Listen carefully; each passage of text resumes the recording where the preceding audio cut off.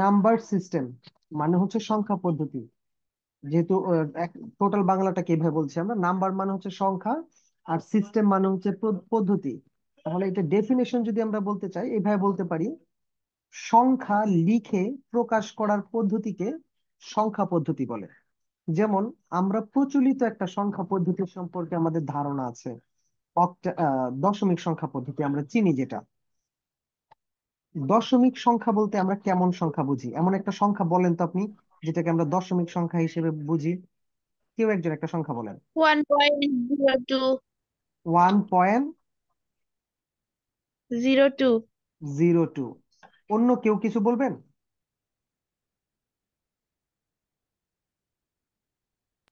So 5.003. 5.002। জি sir. আচ্ছা, ওকে, আর লাগবে না। এখন দেখেন, এই যে আপনারা দশমিক সংখ্যা বলতে যে দুইটা সংখ্যাকে বলছেন, প্রকৃতপক্ষে এরা দশমিক সংখ্যা না। প্রকৃতপক্ষে এদেরকে বলা হয় ভগ্নাংশ সংখ্যা। ভগ্নাংশ সংখ্যা, এটা আমরা ছোটবেলা থেকে এটাকে দশমিক সংখ্যা হিসেবে বলে আসি। প্রকৃতপক্ষে এইটা হচ্ছে দশমিক সংখ্যা পদ্ধতির সংখ্যা। এখন আপনি আমি, আপনার বয়স, আপনার ওজন, এখন ঘড়িতে কয়টা বাজে, আজকে কয়টা রুটি খেয়েছেন, এই টাইপের প্রশ্ন যদি আপনাকে করি, সবগুলা প্রশ্নের উত্তর কি সংখ্যা দিয়ে আপনাকে বলতে হবে, তাই না? জি স্যার। সংখ্যা দিয়ে বলতে হবে। এখন সংখ্যা বলতে আমরা যেটা বুঝি, শূন্য, 1 2 3 4 5 6 7 8 9 9। এই যে এই সংখ্যাগুলা, অঙ্কগুলা দেখছি আমরা বা প্রতীকগুলা দেখছি, কোন এক সময় প্রতীকগুলা ছিল না। যখন এই প্রতীকগুলা ছিল না, তখন আমি আমার জিনিসটাকে কিভাবে এক্সপ্লেন করতাম? আমি 5টা গরু বুঝাতে চাচ্ছি, তাহলে 5টা গরু কিভাবে বুঝাবো? আমি তো জানি না যে 5 কিভাবে বলে। বা এই ধরেন, এই যে এখানে কয়টা গোল্লা কালাম? 5টা।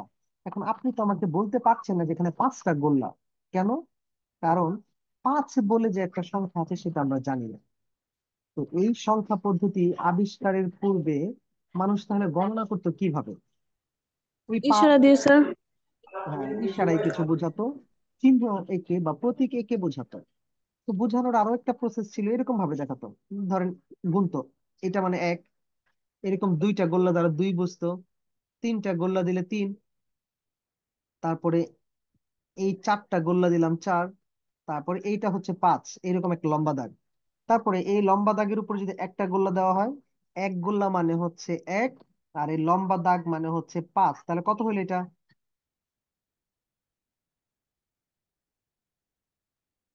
বুঝি কত? নাই স্যার। একটা গোল্লা মানে হচ্ছে 1 বোঝায়, আর এই লম্বা দাগ দ্বারা 5 বোঝায়, তাহলে এই সংখ্যাটুকু দ্বারা কত বোঝাচ্ছে এখানে? স্যার 6। 6 ছয়। বোঝাচ্ছে। এই যে এখানে যোগ তো বলেন নাই। না, টোটাল কত বোঝাচ্ছে আর কি, যোগ না। তাহলে এই যে গোল্লা গোলা, 15। কি কয় 15? কি স্যার? এই রেখা মানে 5, আর এই উপরে হচ্ছে 1, 5 আর 1 হচ্ছে 6। এই যে আপনি 15 যোগ করে বলতেছেন, এই যোগ টোগ তো তারা তখনো জানে না। এখন আরেকটু ভাবে দেখি আমরা, এই যে শূন্যগুলো দেখেন, শূন্য, এই যে গোল্লাটা এখানে আছে, আমি এই গোল্লাটাকে সরায় যদি এই পাশে লিখি, এখন এটা কত আছে?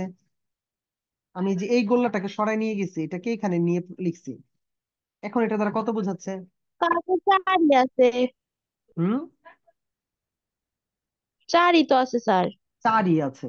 তাহলে এই যে গোল্লাটাকে এক ডান পাশে, বাম পাশে ছিল, বাম পাশ থেকে সরিয়ে ডান পাশে নিয়ে গেলাম, এতে কি এই মানের কোনো পরিবর্তন হয়েছে? না। মানের না কোনো স্যার। মানের কোনো পরিবর্তন হয় নাই। আচ্ছা, আমরা সহজে দ্রুত কথাগুলো শেষ করি এগুলো নিয়ে, কারণ পেছনে অনেক কথা আছে। তাহলে এই যে নাম্বার সিস্টেমের ডেফিনেশনটা প্রথমে কি বললাম?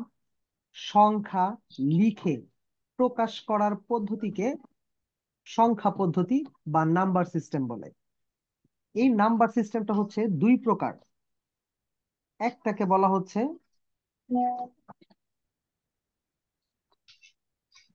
নন পজিশনাল নাম্বার সিস্টেম।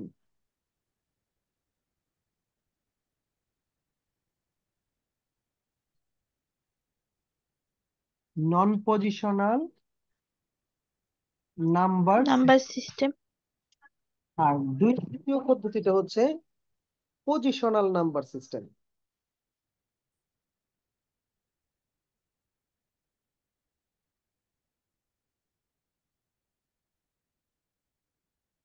এখন এক এক করে আসি। নন পজিশনাল নাম্বার সিস্টেমটা কাকে বলে? এই যে একটু আগে আমি এক্সাম্পলে বোঝালাম, গোল্লাটাকে ডান থেকে বামে নিলাম, বাম থেকে ডানে নিলাম, এতে কি এটার মান কোনো পরিবর্তন হয়েছে?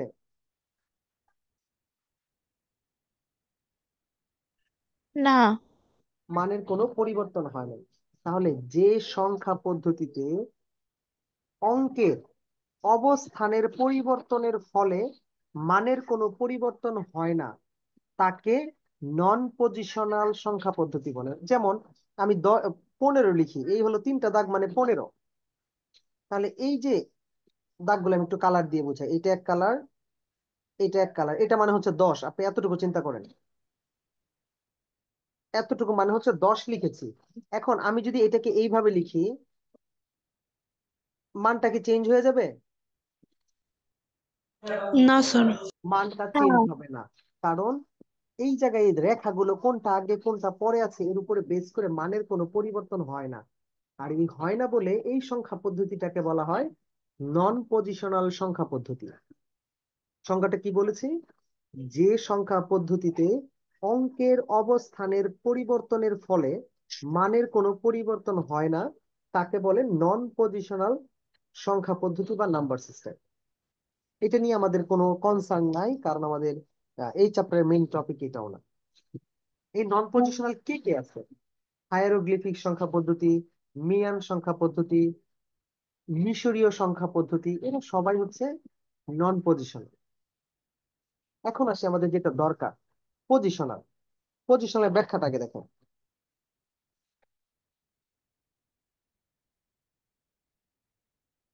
এখানে কত লিখেছি দেখেন তো, এটি সবগুলো এক।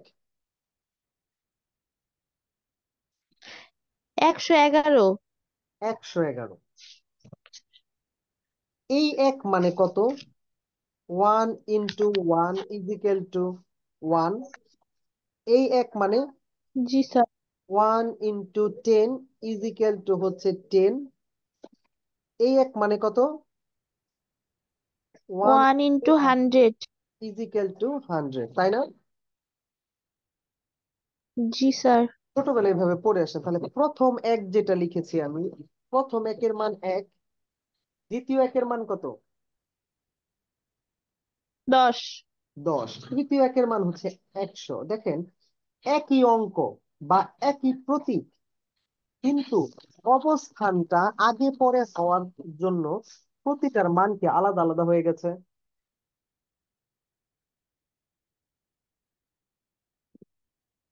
আবার এইভাবে দেখেন, যেমন 215 লিখলাম, আমি এখন এটাকে চেঞ্জ করে যে 125 লিখি, তাহলে সেটা হয়ে যাচ্ছে 125। অবস্থানের পরিবর্তনের সাথে কি এর মান চেঞ্জ হয়ে গেছে না? জি স্যার। তাহলে যে সংখ্যা পদ্ধতিতে প্রতীকের অবস্থানের পরিবর্তনের ফলে মানের পরিবর্তন হয়, তাকে পজিশনাল সংখ্যা পদ্ধতি বলে। বুঝতে পারছেন কথাটা? জি স্যার। আপনারা জি বাকি স্যার। বাকিরা কথা বুঝতে পারছেন? জি স্যার। এই যে নাজমুন নাহার, অনন্যা। স্যার, জি তার স্যার। মানে আমরা যে প্রতীকগুলো নন পজিশনাল সিস্টেমে প্রতীক ব্যবহার করা হয়, না, আর নন পজিশনাল সিস্টেম পজিশনাল নাম। প্রতীক ব্যবহার করা হয় না। চিহ্নগুলো আকৃতি কোনো বিভিন্ন ধরনের আহ হ্যাঁ, আপনি প্রতীক বলতে যদি এই যে আকৃতি, যেমন টালি চিহ্ন বা ওই যে রোমান সংখ্যার জন্য চিহ্ন, এগুলা বলেন, তাহলে ঠিক আছে, এই জি ধরনের প্রতীক ব্যবহার করা হয়। কিন্তু প্রতিটার মান একই রকম হয়, অবস্থানের সাথে মানের পরিবর্তন হয় না। স্যার, তাহলে রোমান সংখ্যা দিলেও তো মান পরিবর্তন হয়ে যাবে। না, হবে না। রোমান সংখ্যায় এই যে ধরেন এইটা লিখলাম 9, এখন এইটাকে যদি এইভাবে লিখি, এইটাকে 9ই বোঝাবে, এটার মান কি চেঞ্জ হয়ে যাবে? এটা 9ই থাকবে, এটা 10 10ই থাকবে। ধরেন এইভাবে লিখলাম, এখানে কি 300 লিখছি আমি? না, 30, তার মানে প্রতিটা কিন্তু স্যার যদি একটু। এক্স এর এক্স সামনে দিলে আই পরে দেই, তাহলে তো এটা আ- চেঞ্জ হয়ে আমি যাবে। যেটা বোঝাচ্ছি এটা আগে বুঝেন। এখানে প্রতিটা এক্স এর মান কত করে? 10, 10 10 10। 10, 10। আর এখানে যে দেখলেন, এখানে প্রতিটা ওয়ানের মান, একটার মান 1, একটার মান 10, একটার মান 100 ছিল। এক একটা প্রতীকের মান এক এক রকম ছিল অবস্থানের সাথে সাথে। কিন্তু জি। রোমান সংখ্যায় অবস্থানের পরিবর্তনের ফলে এখানে দেখুন মানের কোনো পরিবর্তন হয় না। এটা সবার মান একই রকম। আর একই রকম থাকে বিধায় রোমান সংখ্যা তো হচ্ছে নন পজিশনাল নাম্বার সিস্টেম। বুঝছি। আচ্ছা, এখন আসি পজিশন। তাহলে পজিশনটা কি বললাম? যে সংখ্যা পদ্ধতিতে অঙ্কের অবস্থানের পরিবর্তনের ফলে মানের পরিবর্তন হয় তাকে নন পজিশন, সরি, তাকে পজিশনাল নাম্বার সিস্টেম পজিশনাল বলে। এই পজিশনাল নাম্বার সিস্টেম হচ্ছে 4 প্রকার। এটাই আমাদের দরকার। একটা হচ্ছে দশমিক,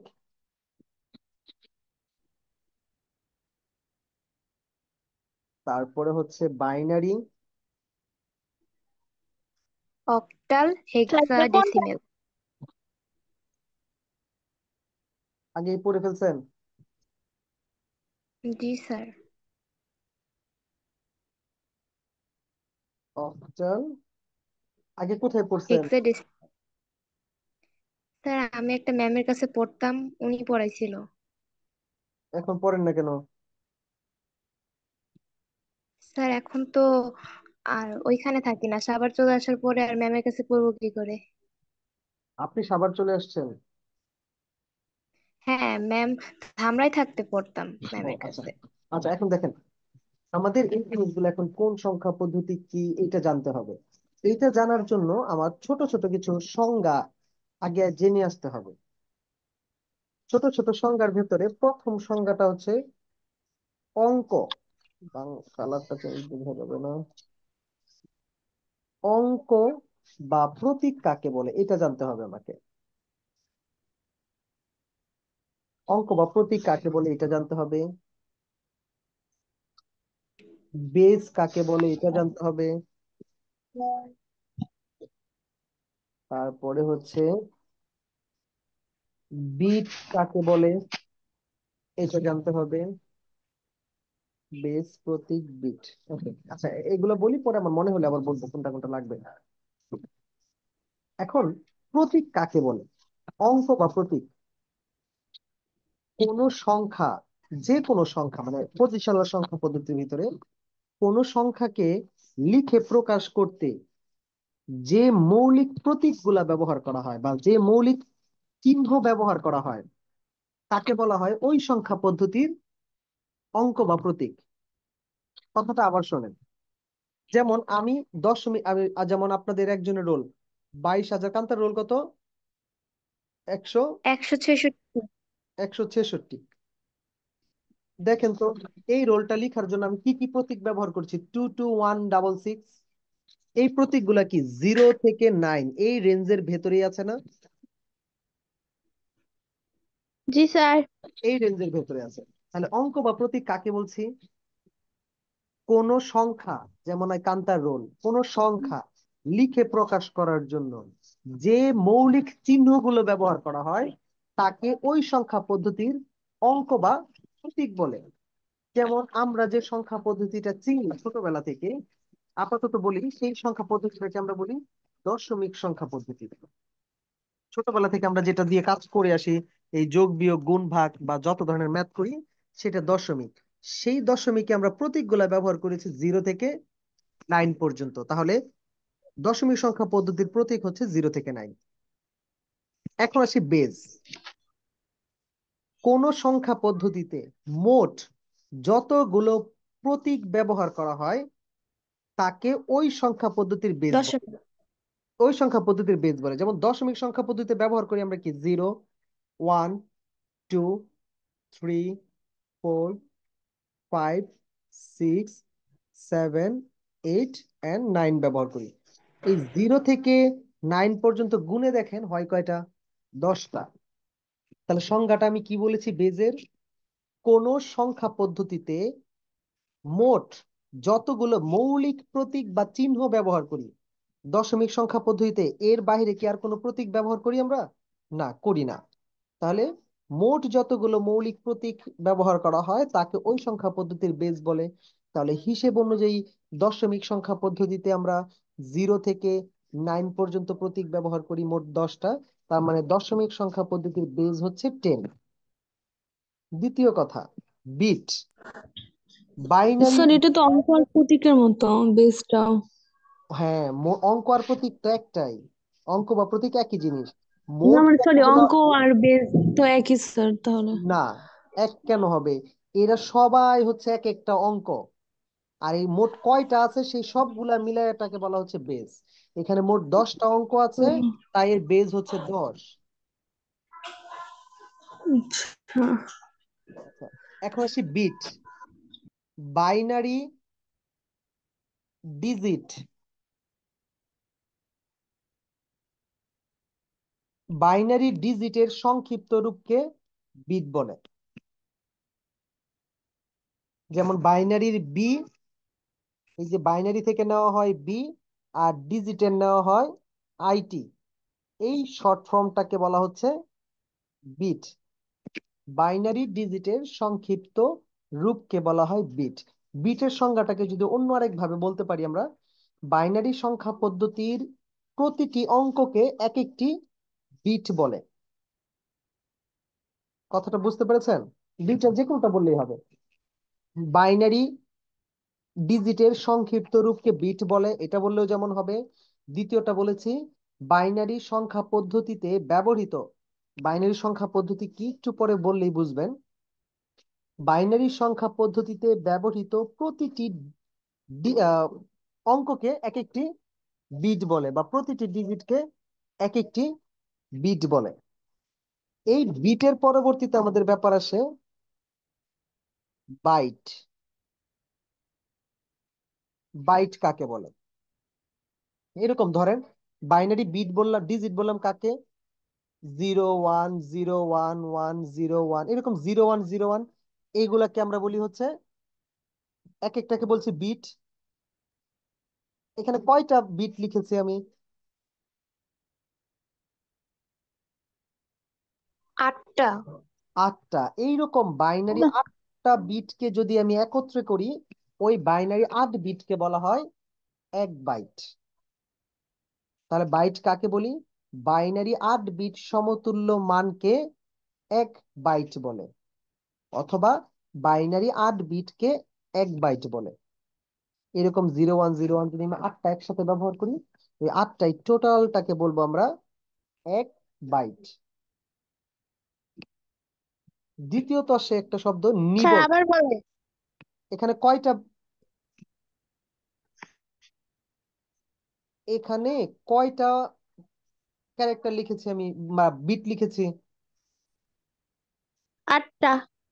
8টা। এইরকম 8টা বিটকে যখন একত্রে লেখা হয়, সেই 8টা বিটকে বলা হয় 1 বাইট। Sir binary. যদি 9টা বা 10টা থাকতো। 8টার জায়গায় 9টা হওয়া যাবে না? না, হওয়া যাবে না। 8টাকেই আমরা 1 বাইট 8টি বলবো, হলেই 9টাকে শুধু বলবো বাইট না। হবে। হ্যাঁ, 8টা হলে 1 বাইট হবে। বুঝছি। স্যার কম হলেও চলবে না তাই না? বুঝি নাই। না মানে এটা কম হলেও চলবে না, 8টার কম। জি না, 8 কম হলেও হবে না, যেহেতু সংজ্ঞাতেই আমি বলছি 8 বিট। তার মানে 8টাই লাগবে, এর কম হলেও সব হবে না, বেশি হলেও হবে না। এখন যদি 16টা হয়, তাহলে সেটা হচ্ছে 2 বাইট। 32টা হলে 4 বাইট, কিন্তু ওই 8-এর হিসাবই আমাকে করতে হবে। Okay sir. কি? নাজমুন নাহার, অনন্যা কি অ্যাক্টিভ আছেন? স্যার মনে হয় ঘুমাই। কারণ কোনো কথাই তো বলছে না। হ্যাঁ, অ্যাক্টিভ স্যার আছে। আছি। আছে আছে, বুঝতে পারছি। আচ্ছা, বাইট। বাইট, এই কাঁপাকাঁপি করেন কেন ঠান্ডায়? বাইটের পরে একটা শব্দ আসে নিবল, এইটা লাগবে। এখন বলেন তো এখানে কয়টা বিট লিখছি? স্যার 4টা। 4টা। বাইনারি এই 4 বিটকে বলা হয় এক নিবল। পরপর এরকম 4টা বিট যদি ব্যবহার করি আমি বাইনারিতে, সেই 4 বিটকে আমরা যদি কোনো স্পেসিফিক নাম দিয়ে ডাকতে চাই, তাহলে সেটাকে ডাকতে পারবো হচ্ছে এক নিবল। এখন এই নিবলের সাথে বাইটের সম্পর্কটা কি তাহলে? বাইটকে যদি অর্ধেক করি তাহলে কি নিবল পাই না? জি স্যার। জি। তাহলে নিবলের সংজ্ঞাটাকে আমরা এভাবে বলতে পারি, 8 এক বাইটের অর্ধেককে এক নিবল বলে, অথবা বাইনারি 4 বিটকে এক নিবল বলে। তাহলে স্যার আমার 2 বিট হলে কি হবে? একটু আগে যা বলছি তাই হবে। একটু আগেরটাতে কি বলছি? আপনারা যে 2 বিট, 10 বিট, 12 বিটের কথা বলছেন, কি বলছিলাম? না না, আপনি যে বললেন না যে 8 বিট অর্ধেক করলে নির্ভর হবে, তাহলে এটাকে যদি আবার অর্ধেক করি তাহলে কি হবে? আপনি আমি করার তো কেউ না, এটা তো বিল্ট ইন ভাবে এটা ডিজাইন করা হয়েছে। অর্ধেককে তারা নিবল বলে, নিবলের অর্ধেককে কিছু বলে এরকম নাই। Okay sir. আচ্ছা, এখান থেকে আমার মেইনলি দরকার হচ্ছে অঙ্ক আর বেজের ডেফিনেশনটা, আর বাকি ডেফিনেশন গুলা নাম্বারের জন্য দরকার। এখন এটা কেন দরকার হয়েছে? আমরা উপরে যে দশমিক, বাইনারি, অক্টাল এবং হেক্সাডেসিমাল বলে আসছি, এদের ব্যাখ্যাটা এখন আমরা দিব। এদের ব্যাখ্যা আমরা দেখি, একটু শুরু করি।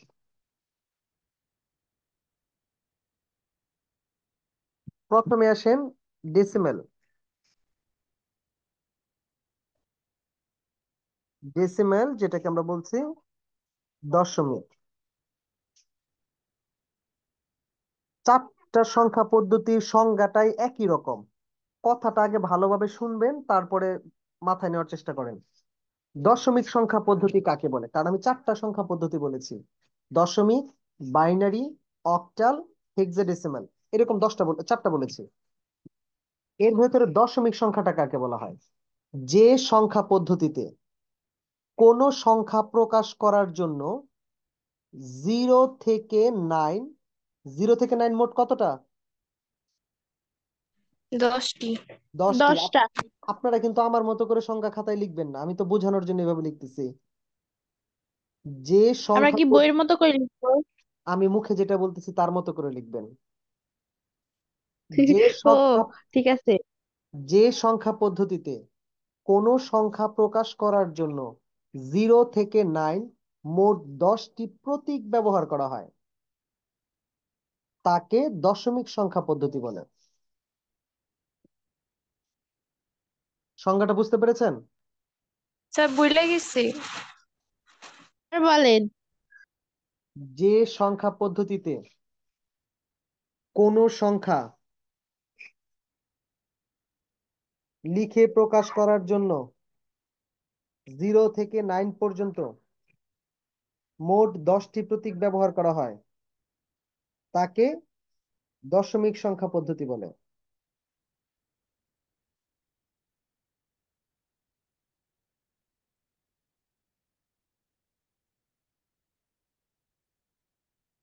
এখন বুঝতে পেরেছেন?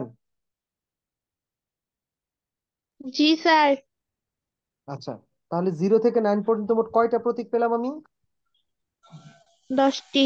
তাহলে আসেন এইটার প্রতীক। তাহলে স্যার তাহলে 4, 5, 6 যে পূর্ণ সংখ্যাগুলো আছে সেগুলো তাহলে দশমিক সংখ্যা, তাই না? 0 থেকে 9 এই প্রতীক ব্যবহার করে যে কোনো সংখ্যা লিখবো সেটাই দশমিক সংখ্যা। পূর্ণ আর ওটাকে আপনারা যদি বইয়ের ভাষা পড়ে থাকেন তাহলে দেখবেন ওইখানে লেখা আছে পূর্ণ সংখ্যা এবং ভগ্নাংশ জি স্যার, সংখ্যা। পূর্ণ সংখ্যা। ওইখানে কিন্তু দশমিক সংখ্যা বলা নাই শব্দটা, ও কিন্তু আমরা আচ্ছা, ওটাকে ঠিক বলি আছে। দশমিক সংখ্যা। তাহলে এই সংখ্যা পদ্ধতি মানে দশমিক সংখ্যা পদ্ধতির প্রতীকগুলা কে কে? 0, 1, 2, 3, এইভাবে কত পর্যন্ত? 9 পর্যন্ত। এখন আসেন বেজ। এখানে মোট কয়টা প্রতীক ব্যবহার করা হয়েছে? 9, 10টি। 10টা। তার মানে এই সংখ্যা পদ্ধতির বেজ হচ্ছে 10। তাহলে এখন 10। একটা এক্সাম্পল যদি চিন্তা করি দশমিক সংখ্যার, আন্দাজে একটা সংখ্যা লিখবো, 10759। দেখেন তো এখানে যে প্রতীকগুলো আমি ব্যবহার করেছি, এই প্রতীকগুলা কি এই রেঞ্জের ভেতরের আছে না? জি স্যার। সবাই থাকতে হবে এমন কোনো কথা নাই, কিন্তু আপনার যে সংজ্ঞার রেঞ্জ 0 থেকে 9, এর ভেতরের প্রতীকগুলাকেই থাকতে হবে এখানে। যদি থাকে তাহলে সেটাকে আমরা বলতে পারবো দশমিক সংখ্যা।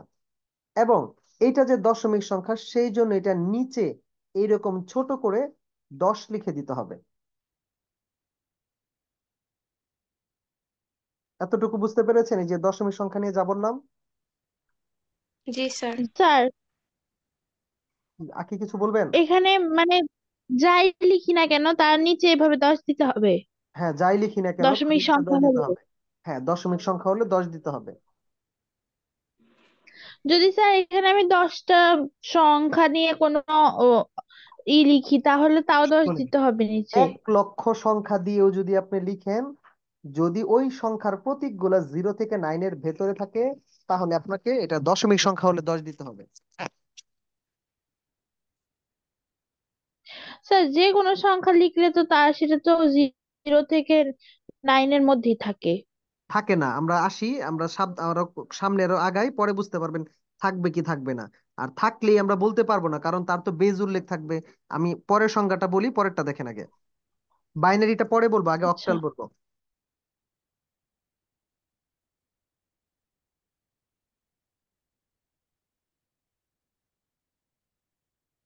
অক্টাল, কান্তা, জি স্যার। অক্টাল মানে কি লাস্ট ডেতে বলেছিলেন? যে সংখ্যা পদ্ধতিতে কোনো সংখ্যা সংজ্ঞাটাই নেই। লিখে প্রকাশ। অক্টাল মানে কত ও বোঝায়? তাহলে, ও 0 থেকে 7। আরে মেরে, অক্টাল মানে কত? লাস্ট ডেতে আমরা অক্টেট পড়াইছিলাম, মনে আছে? 8 স্যার। 8। আচ্ছা, এখন অন্যরা দেখেন, অক্টাল মানে হচ্ছে, অক্টাল বলতে বুঝে হচ্ছে 8। তাহলে 8 হতে হলে কি হতে হবে? 0 থেকে 7 হলেই 8 হয়ে যাবে না? জি স্যার। কারণ 0 1 2 3 4 5 6 and 7, আমরা 0 থেকে যদি গণনা করি, তাহলে 7 পর্যন্ত গেলেই সেটা 8 হয়ে যাবে। তাহলে এটার ডেফিনেশনটা কি দেখেন, যে সংখ্যা পদ্ধতিতে কোনো সংখ্যা প্রকাশ করার জন্য 0 থেকে 7 পর্যন্ত মোট 8টি প্রতীক ব্যবহার করা হয়, তাকে অক্টাল সংখ্যা পদ্ধতি বলে। আগেরটার মতোই কিন্তু সংজ্ঞা এটারও, খালি ওইটাতে ছিল 0 থেকে 9 পর্যন্ত 10টা, আর এখানে ব্যবহার করছি কি 0 থেকে 7 পর্যন্ত কয়টা? 8টি। 8টা। 8টা প্রতীক ব্যবহার করছি। এখন এই 8টা প্রতীক, তাহলে এর প্রতীকগুলা কে কে? প্রতীকগুলো হচ্ছে 0, 0 1, 2, 3, এভাবে যেতে যেতে থেকে যাবে হচ্ছে 7 পর্যন্ত। তাহলে এর বেস কত? যেহেতু কয়টা প্রতীক, 8টা প্রতীক ব্যবহার করছি, তার মানে এর বেজ হচ্ছে 8। এখন আসেন এক্সাম্পল লিখি, এক্সাম্পলটা লিখেই প্যাচটা লাগাই আপনাদের। উপরে যে সংখ্যাটা লিখলাম এটাই লিখবো। ও না, উপরটা লেখা যাবে না, যেমন কান্তার রোলটা লিখেছি একটু আগে। আছে। দেখেন তো, এখানে যে সংখ্যাটা লিখেছি আমি, এই সংখ্যার ভেতরে প্রতীকগুলো কি 0 থেকে 7 এর ভেতরেই আছে না? জি স্যার। জি স্যার। জি তার স্যার। মানে আমরা এটাকে বলতে পারবো এটা অক্টাল সংখ্যা। এখন আসেন আগের সংখ্যাটা লিখলাম, আগেরটা না, অন্য একটা লিখি, 7, 8। এইটা কি অক্টাল সংখ্যা হয়েছে? এই যে যেটা লিখলাম এখন। না স্যার। না স্যার। হ্যাঁ, একটু আঁকি বলবেন কেন হয় না এটা? স্যার এটা তো 7-এর মধ্যে নেই, 7-এর বাইরে চলে গেছে, 8 হয়ে গেছে। আঁকি হচ্ছে সাদিয়া আফরিন। হ্যাঁ, জি এখানে স্যার। এখানে প্রতীক আমার সংজ্ঞায় ছিল অক্টাল হতে গেলে 0 থেকে 7 পর্যন্ত থাকবে, কিন্তু এখানে 8 ব্যবহার করা হয়েছে। এই যে দেখেন ভেতরের প্রতীকটা কিন্তু 8, এই যেটা, এই 8 তো আর থাকতে পারবে না, তাহলে এটা কি অক্টাল বলতে পারবো? না। না। তাহলে এখন আপাতত যদি আমি আপনাকে জিজ্ঞেস করি 3, 1, 9, এখন যতটুকু শিখছেন সেই অনুযায়ী বলবেন এটা কোন ধরনের সংখ্যা। দেখেন নিচে কিন্তু আমি বেজ উল্লেখ করে দেই নাই। দশমিক। না, 10 মিনিট। হ্যাঁ হ্যাঁ, আগে প্রশ্নটা শুনি। আমি নিচে হ্যাঁ। এখানে বেজ উল্লেখ করে দেই নাই, বেজ উল্লেখ করে না দিয়ে আমি আপনাকে জিজ্ঞেস করছি এটা কোন ধরনের সংখ্যা। তাহলে আপনাকে কি করতে হবে, আমরা যে সংখ্যা পদ্ধতির ডেফিনেশন গুলা বলছি, সেই রেঞ্জের ভেতরে আছে কিনা সেটাকে আগে টেস্ট করে দেখতে হবে। এটা দশমিক সংখ্যার রেঞ্জের ভেতরে আছে, তার মানে এটা হচ্ছে আমার দশমিক সংখ্যা। বুঝতে পেরেছেন? জি স্যার। জি স্যার। তারপরে আসি হেক্সাডেসিমাল সংখ্যা পদ্ধতি।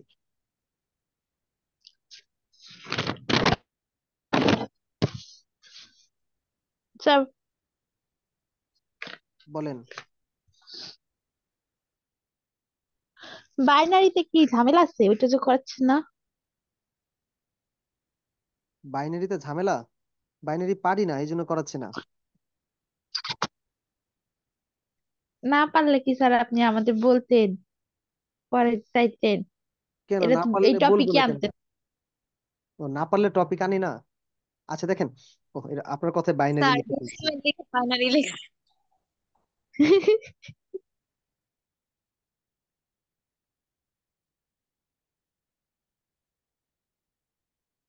এখন আসেন হেক্সাডেসিমাল।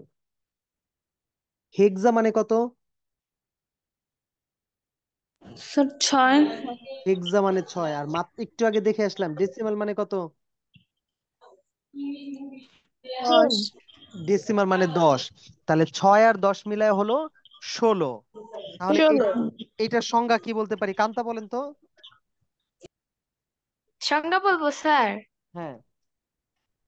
যে সংখ্যা পদ্ধতিতে কোনো সংখ্যা প্রকাশ করার জন্য 0 থেকে F অবধি আহ, আহ, সংখ্যা ব্যবহৃত হয় আচ্ছা তাকে থামেন থামেন থামেন থামেন। 0 থেকে F এইটা আবার কোন হিসাব? স্যার 0 থেকে F মানে হচ্ছে 0 থেকে 15। 10-এর পরের গুলা হচ্ছে আচ্ছা ABCD দিয়ে আচ্ছা, প্রকাশ ওকে করা ওকে হয়। ওকে ওকে, এইভাবে বললে হবে না। এখন আসেন, হেক্সা মানে আপনারা বললেন 6, ডেসিমাল মানে হচ্ছে 10। তাহলে যে সংখ্যা পদ্ধতিতে কোন সংখ্যা প্রকাশ করার জন্য 0 থেকে 9 এবং A থেকে F, তাহলে 0 থেকে 9 হচ্ছে 10, A থেকে F হচ্ছে 6, 10 আর 6 হলো 16। তাহলে কি বলেছি? যে সংখ্যা পদ্ধতিতে কোন সংখ্যা প্রকাশ করার জন্য 0 থেকে 9 এবং A থেকে F পর্যন্ত মোট 16টি প্রতীক ব্যবহার করা হয় তাকে হেক্সাডেসিমাল সংখ্যা পদ্ধতি বা নাম্বার সিস্টেম বলে। তাহলে এর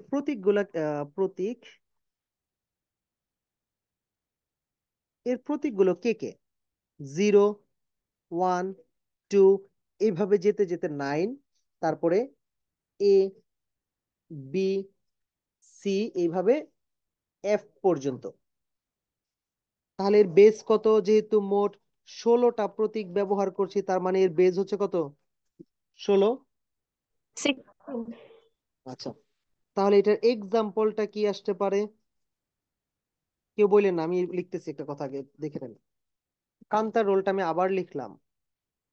একটু বলেন তো, এইটা কি হেক্সাডেসিমাল সংখ্যা হইতে পারে? কান্তা ছাড়া অন্যরা বলবেন। না স্যার। হতে পারে না। ওকে, আর কেউ?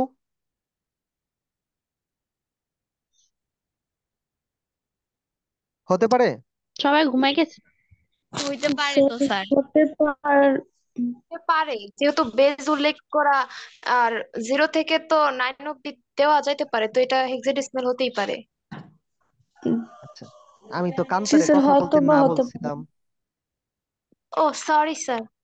আচ্ছা, এইটার বেজ, প্রথমত বেজ উল্লেখ করা আছে 16, তাহলে এটা আমি 16 দেখেই বুঝতে পারছি এটা হেক্সাডেসিমাল সংখ্যা। এখন সাপোজ এখানে আমি বেজ উল্লেখ করলাম না, দিয়ে আপনাকে বললাম এটা হেক্সাডেসিমাল সংখ্যা, তাহলে আপনাকে বলতে হবে এটা হতে পারে কিনা। আচ্ছা, 1 মিনিটের মতন আছে, কলটা কেটে যাবে। কেটে যাওয়ার পরে 10 মিনিটের আগে কিন্তু জয়েন করা যায় না, 10 মিনিট পরে আবার জয়েন করবেন। ঠিক আছে, 1 মিনিটেরও কম সময় আছে, আমি বলতে থাকি, কেটে গেলে গেল। যেহেতু এটার বেজ উল্লেখ ছিল, তাহলে আমরা বলতে পারি এটা হেক্সাডেসিমাল সংখ্যা। যদি বেজ উল্লেখ নাও থাকে, তাহলে এটা কোন ধরনের সংখ্যা যদি বেজ উল্লেখ না থাকে? Sir hexadecimal.